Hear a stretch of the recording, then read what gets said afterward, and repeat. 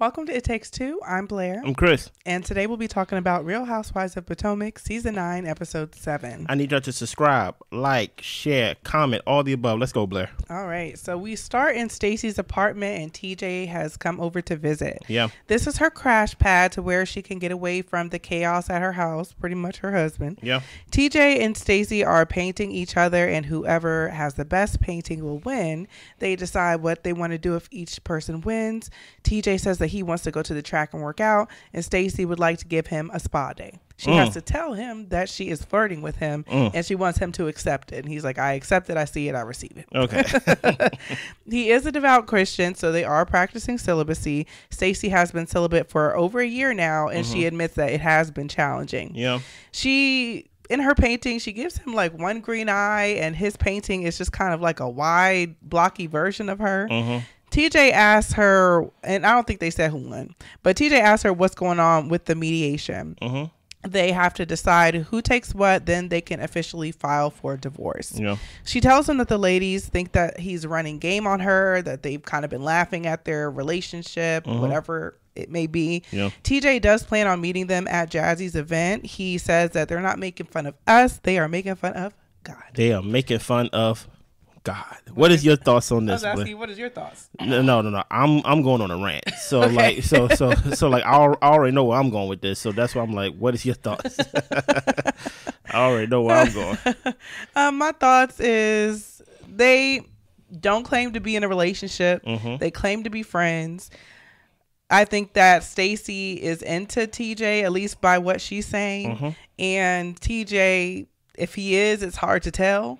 I don't think he's interested in Stacy. I think that it's one thing to be celibate and to not want to, go against your religious beliefs when it comes to that, but you can still have attraction towards the person and still have affection towards the person. Yeah. And I'm not seeing that at all. So this is just, honestly, this is looking like a business arrangement to me. I don't know what to say. I think it's easy to look at TJ as many reviewers has been looking, as a lot of people say online and things like that, and they don't believe that TJ is straight. They believe that maybe he's in the closet. But I would like to draw your focus off of TJ, and let's look at Stacy. I don't know if Stacy let him know what's going on here. It kind of reminds me of if you ever been in school and the popular girl go and flirt with the nerd at the table to kind of like make fun of it, to like as a joke. And this is what it came off as. So you telling me that, first of all, she keeps saying we're celibate. I don't know if y'all are even a we. You get what I'm saying? Because TJ, the fact that you have to say I'm flirting with you, y'all not even official.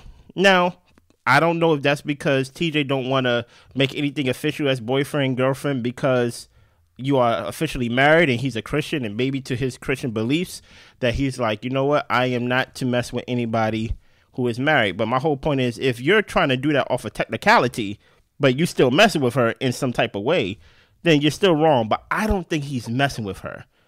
I think he's really not into Stacy, right? And not because he's into the other sex. I just think he's not into Stacy, and he's not really in on what Stacy's trying to put on him. The fact that she's like, I'm flirting with you. Two people can have interest in each other and not have sex. Yeah. But it's the fact that she's trying to flirt with him. He's not open to it. He don't drink. He don't smoke.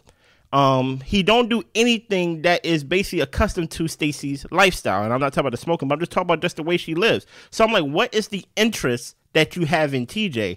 And I was talking to my wife, and I was like, I think she want to conquer him. I think it's someone that she may think who is cute. He may have a nice body for his age. You could definitely tell he works out. You get what I'm saying? And she hears that he's celibate, and she may want to be the one that want to break that celibacy. Look, that may sound a little vindictive. That may sound a little evil. They may even sound a little passive aggressive. But that's what it comes off to me. It don't come off as, hey, we are two grown-ups in an adult relationship. It comes off as, hey, dude, you think I'm cute, TJ? And TJ's like, yeah, I think you're beautiful, and I think she's trying to conquer him. That's just my thing. I'm gonna watch more on them. Okay. Yeah. So we get to Ashley. She's hosting a backyard get together for Karen and Gizelle. Yeah. It's 5 days until Karen's court date. Throughout this whole episode, they're counting down the dates until it's Karen's court date. Yeah. Ashley talks about how her mom has a heart blockage, so she's trying to get her mom to make some healthier choices. Mm-hmm. Karen arrives, and she was disappointed with Mia and Jacqueline by saying that she told them that she wanted to go to rehab comment. Yeah. Mia had a problem with opioids, and we see the clip to where she talked about it. Mm-hmm. Gizelle sees Karen is deflecting, and she is just not handling this very well. Mm-hmm. Karen is scared, but she cannot talk about the details. She talks about how she hasn't really been eating well, hasn't been sleeping well. Mm-hmm. Ashley and Gizelle both want to let her know that they do care for her. Okay. Karen does ask Gizelle how she feels about Jamal's engagement, and Gizelle says that she's happy for him. She thinks that he should be married, being that he is a pastor. She thinks pastors and certain people in certain positions should be married, I guess, by the look of it, or I don't know. She really didn't go into explanation. I mean, if he go have sex, he might as well have sex with his wife. I hope. You get what I'm saying? Okay. So the girls were surprised because they didn't know that he had a girlfriend, talking about her children. Karen says that she wants Gizelle to find a partner. Gizelle is not looking for a husband. She is just trying to have a good time out here. Oh, okay. Any thoughts on this scene from you? No thoughts, really. It was just kind of rehashing of what happened. I think Ashley is getting the storyline of her mom's heart blockage from Karen, to be honest. I don't know if that's bad to say. Because Karen talked about she had plaque in her arteries or something like that last season, and Ashley is really grasping for straws. So you think Ashley over here, she is fabricating, fibbing, all the above? I mean, it could be an issue her mom has, but her mom might have had this issue for 5 years now. Wow. like I don't like. It just seems like Ashley's grasping for straws. Yeah. I'm very interested in how Gizelle is going to function on this show. I'm very interested in how she's going to function on this show, be it that her kids are in college and then they will be 18, which mean, whatever child support that she was on, that's over with. And now that he's remarried and things like that, I really want to see how the foundation of that relationship is going to change just altogether. Okay. So we see Wendy and her family go out for dinner. Yes. Her daughter graduated pre-K and one of her sons graduated elementary school. Nice. Congrats. Wendy is going to have an all-white party. She is still celebrating her birthday. Mm-hmm. And her mom brings up the allowance that Wendy has not sent her yet. So Wendy goes ahead and sends off the allowance. That is crazy. Wendy also threw a, what she said, $60,000 birthday party for her mom as well. But okay, here's your money. No. Sorry, mama. Wendy talks about how in Nigerian culture, when your parents get older, it is your duty to take care of them. Okay, I like that. Eddie's side of the family is invited to her birthday party. Mm-hmm. Wendy's mom doesn't trust him. They say something along the lines of the fact that Eddie's parents may not be able to come because they're going to be watching the children, either their young children or Eddie's siblings' children. And the mom thinks that they can go ahead and get a babysitter so that way they can show up. Okay. Wendy tells her kids that they need to get master's degrees. Mm-hmm. It's a requirement for them. If they don't get it, they do not get their trust.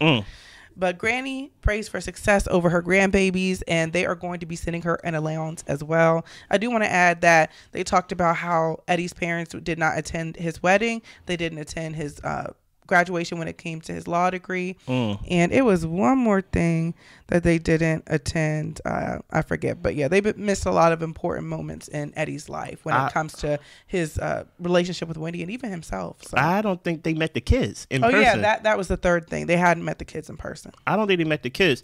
Granny, you get lighter each time I see you, right? I just want to speak on, do y'all realize that this is the new anchor of Housewives of Potomac, Real Housewives of Potomac is Wendy. I do believe that Gizelle, even though she may be on her best behavior, we're not going to see Gizelle very long. Like Wendy, we are seeing the first family of Housewives of Potomac. Yeah. And basically the reason why I say that is because it's literally the same playbook that we saw with Gizelle and her children. You get what I'm saying? So the thing about Wendy is she got a lot more things going for her and she's more interesting. But I will say this. I think it is sad, and Eddie may be handling it well on camera, that his parents is really not into his family's life and things like that. I like the fact that Wendy is making a joke of it, but look, she's joking on camera, but I know the expectation Wendy have for her kids and things like that. And it's not to be bums. You get what I'm saying? Is there's a mark that need to be met. And I like to see stuff like this because after this scene, this show goes to hell. Right. Mia take us straight down there. You know what I mean? So that's why I'm like, I like to see this, to see what's actually going on in their lives, even to see Wendy mom praying fire from heaven, as you know most Nigerian mothers going to do. It was a good look, at least for me. Yeah, I really enjoy seeing Wendy with her family, her beautiful children, her husband. Like, they're just beautiful to look at. Yeah, and just to see that they're so, well off, and they seem to be like kind-hearted people, and it's just great to watch them. And I've also felt like Wendy was doing a lot of narrating and pushing the stories forward this episode when it comes to her confessionals. So yeah, I like it. Ashley's mom comes to visit her. She made her mom a healthy drink. She wants her mom to get healthy. And Ashley tells her mom that she could be signing papers as soon as June for her divorce when they get the mediation. I don't believe it. Ashley was scared of all the responsibilities before, but she's feeling like she can handle things now. So the mom tells Ashley that she deserves someone kind in her life. Ashley wants the same for her mom. Ashley has expressed many times over the years that she does not like her mom's partner. And the mom says that he has started helping financially, but it's not enough. Her mom works 12-hour days, and Ashley knows that she is going to have to provide for her mom when her mom can no longer work. All that time you've been with Michael and you haven't figured out a way to get your mom right. You get what I'm saying? Like we know why you're with Michael. Like it's basically the unsaid truth of the show. You get what I'm saying? We don't even believe that you're going to get a divorce. Maybe you might be on to something about her using her mother as a storyline. You know what? I'm gonna make you this green drink that I never made you ever, but I'm gonna make it on camera. Look at my children on the counter. You get what I'm saying? You may be on to something because really outside of this, Ashley has no storyline. Zero. Yeah. Jassi's boyfriend was honored at the White House along with the NFL team, the Chiefs, because they won the Super Bowl. She's looking forward to hosting this event for everyone to meet, mix, and mingle. Ink arrives with Mia. Gizelle chats with him a little bit, and Ink talks about how the kids are the highest priority when it comes to this whole situation. Now, Ink, Eddie, and Kiarna's boyfriend meet. Kiarna clears up that her boyfriend is not a drug dealer, and Mia concedes and says he's a social worker, I could tell. Wendy introduces TJ as Stacy's man to Eddie. Ashley talks to TJ and says, so you guys are friends. And Eddie's like, great relationships start off with friendship. TJ tells them that after it gets physical, he tends to get bored. So that's why they're building on their friendship and relationship the way that they are. They do a lot of stuff together. They even went to the zoo today. Dude, you see what I mean? Like, I don't think he's on the same like book you're in, Stacy. You get what I'm saying? First of all, like, they talked about Ink, about how short he is, how his small stature, and then they talked about Kiana's man, and they were like, these men are not really tall, or they don't have the aura, I guess, right? TJ comes in, he has the aura, he has the size and things like that. He's just weird. You get what I'm saying? Right? Wendy introducing to Eddie, hey, this is Stacy's man and things like that, and he over there high-fiving he over there high-fiving Wendy on some speaking into existence. Girl, what do you mean speaking into existence? like y'all can be boyfriend and girlfriend without speaking anything into existence. But I think maybe he's leaning on his Christianity of not messing with her on a technicality sense. But yeah, TJ just comes off as weird. Even you got Ashley which was kind of funny, in the confessional talk about Mayday, Stacy, run. But I'm like, Stacy, I think you're trying to trick us. Like, I find it very hard, and maybe it's just me. I'm going to say it. The husband you married and the man that you're into now, like, come on. Like, you married this man, but you're trying to tell me you're so into this man that you're trying to hold out so much on your celibacy and things like that. I don't really believe Stacy when it comes to TJ at all. And I think TJ is just there as some type of arm candy and things like that. I don't believe it. That's fair. I even said it could be a business arrangement. By the way, there's no chemistry. Yeah. Jassi's boyfriend Darius arrives. He introduces himself to everyone. He talks about how it was a cool experience going to the White House. Mia tells Karen that Gizelle told her that she was coming after her. Gizelle pulls them away from the group for a private conversation, and Gizelle confirms that she did tell Mia about the opioid comment, but Mia says that she did not go to rehab. She overdosed. She was in the hospital, and that's what got her into chiropractic care to get off the opioids. Yeah. Karen just makes it clear, you don't start with me, there won't be any issues. And Mia tells her she loves her. Karen tells her that her love is strange. That is true. Mia says, sometimes your friends don't always say what you want. And Karen says, you know what? We're both wrong for going low. Mia talks about how she could go lower. Karen talks about how she hangs low as the balls. Mia says, well, you know all about that. And Karen tells her that is your profession. That is your profession. Listen here. Karen said it herself. She said, listen, I would apologize for going low, but I will go low again. You get what I'm saying? Here's the thing about Mia. Mia, you lost in the whole interaction with Karen, because we saw what you tried to do in the thing of like you don't have the wit like Karen. You can't go toe to toe with Karen. If you would have won, you wouldn't be upset that like she brought up your opioids. But Karen's gonna go low and she's gonna get you up off her. You get what I'm saying? So it's like, don't try to make it seem like, don't go and try to get the teacher to try to be like, oh, she did this to me. No, you tried to basically hit Karen upside her head, and you tried to get you and Jacqueline to jump her. Right. You get what I'm saying? And at the end of the day, guess what? Karen beat both of y'all up. Okay. You know what I mean? So Karen has lunch with her cousin. Yeah. Apparently her cousin was on the phone with her when she was in the accident. He is concerned about her stress levels.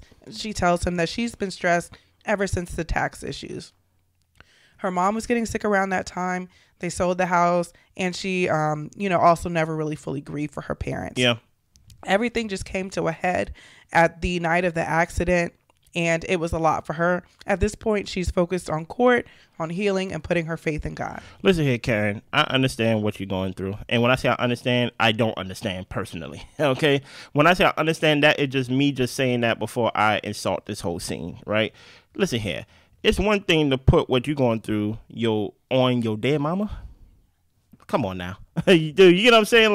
Like now it's the tax issues. It's Ray. It's everybody's fault except for the one who was behind the vehicle, right? The one who didn't even have the vehicle registered. You get what I'm saying? Like, it's everybody. There's so many steps. And that's what I'm saying. It's so many steps that was wrong before the actual DUI.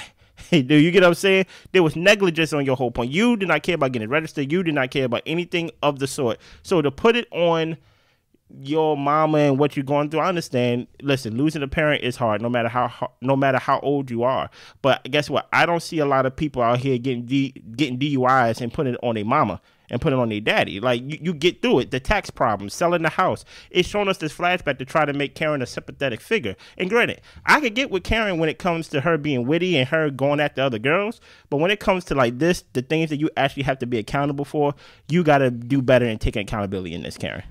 You get what I'm saying? For me, I'm not going to expect Karen to take accountability on a TV show when her court date hasn't even come up yet. You're right. So I don't fault her for navigating it the way that she is. One thing she said that stood out to me was, I talk to my Jesus and I pay my lawyer. And that's exactly what she needs to do. Yes, she needs to make better decisions and maybe get help if she has a problem.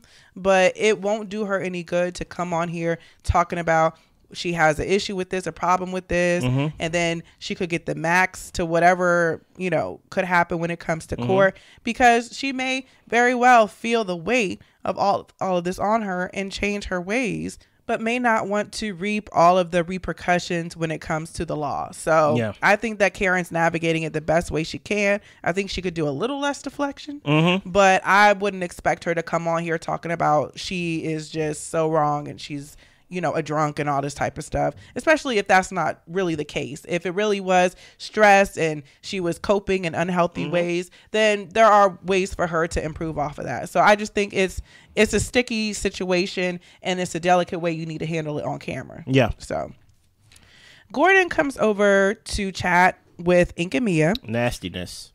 He says that he does not want to film with Ink. When it comes to the kids and they're around each other, he'll be cordial, but he doesn't want to promote Ink in any type of relationship.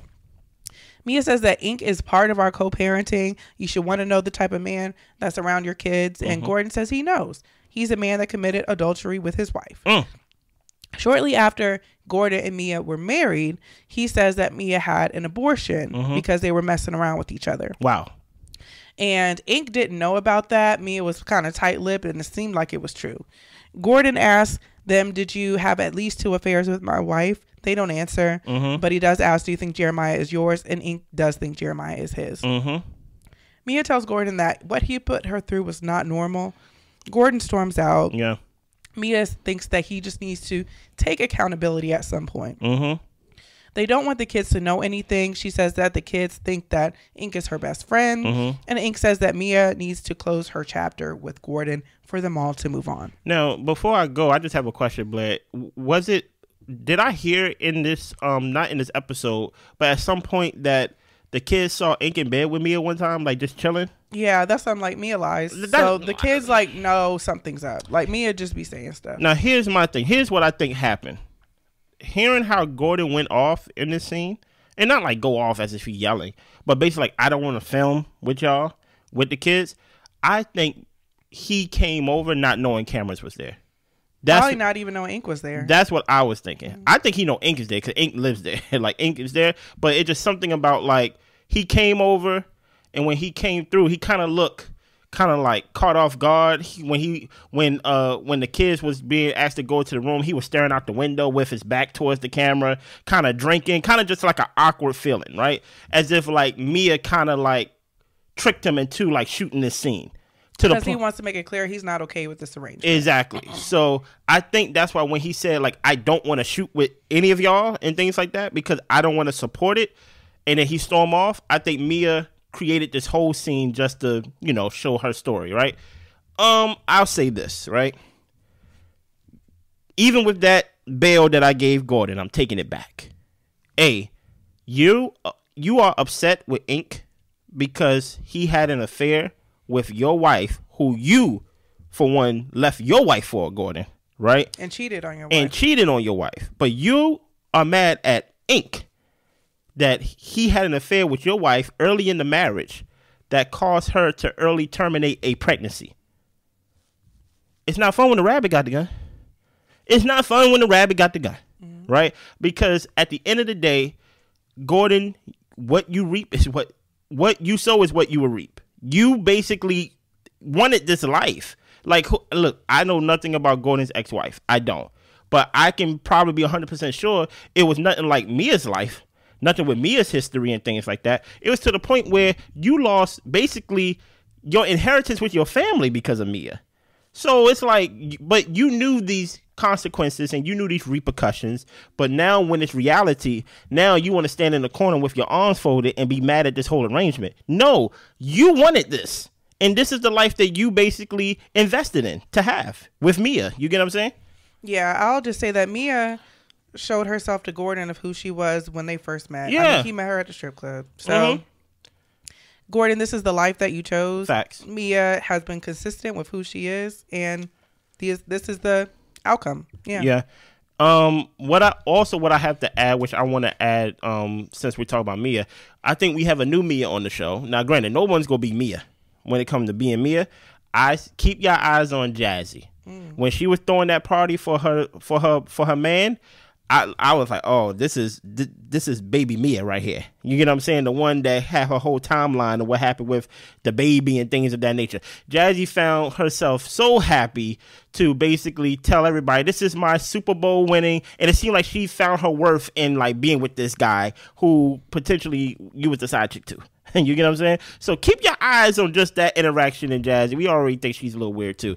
But that's all I have to say. Anything you have to add to this episode, Blair? That's all I got. Listen here, Blair did a good job powering through. Sick and all. Make sure y'all leave some love in the comments and for her. And thanks for y'all that have been saying get well. I'm getting better. Thank you. Yeah. I don't know how get better you are, but guess what? You're here. We're happy you're here. And we see y'all next time.